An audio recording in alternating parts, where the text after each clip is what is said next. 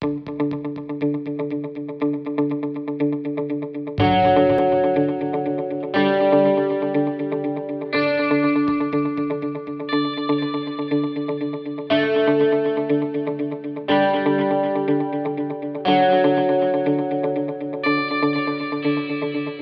power of our convening and our position as a Global South International Women's Rights organization allowed us to create a space at the regional level where different people, organizations and also activists could come together and put their thoughts together, express their experiences in a way that looks at strategizing and moving forward to enhancing women's labor rights and also enhancing women's access to justice.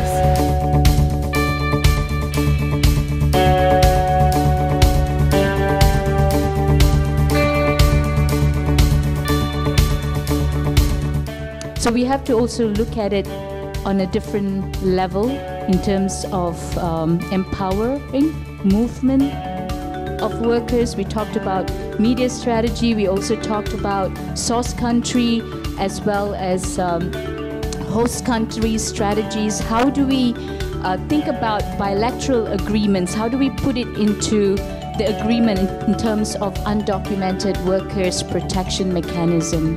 What I found very special about the way that IWRAW is working is really targeting grassroots movements. It's really bringing marginalized women, affected women, who they are accompanying in the empowerment process, who they are providing a lot of tools and knowledge to be able to claim their rights and fight back restrictive space and fight back corporations.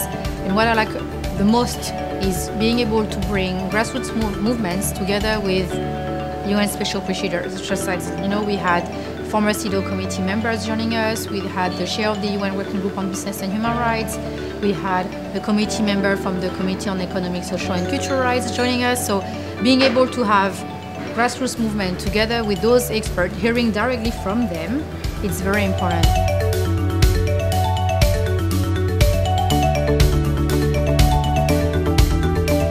CSOs, regardless of level of involvement, always see the SDG as goals as interconnected.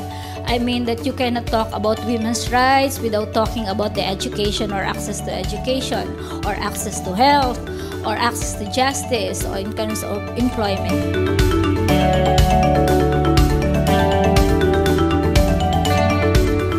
There are standards also, there's ethical codes, etc. There's laws, enough laws to protect the workers. The thing is the implementation has issues. So we have enough legislation, the Shop and Office Act, everything is there. But in the implementation there are gaps. So something like what I said, demanding more targets. So that's with the employer, but that is impacting on the health, everything of the worker. So how do you deal with things like that?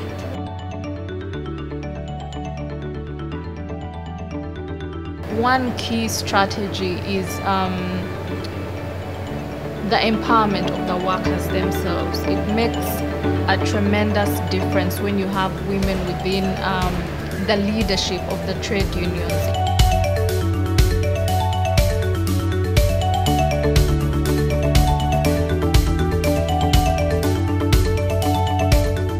Aside from improvement of the negotiating skills, I think it's also important to have representations of women in collective bargaining and in peace resolutions. खाने के लिए कहाँ से नमक लाएंगे?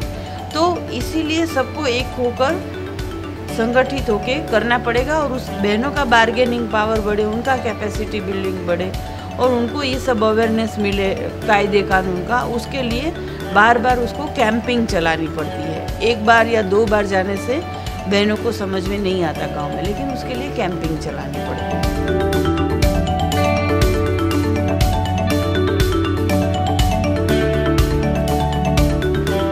I believe that for women to access their rights and justice, organizing is the key.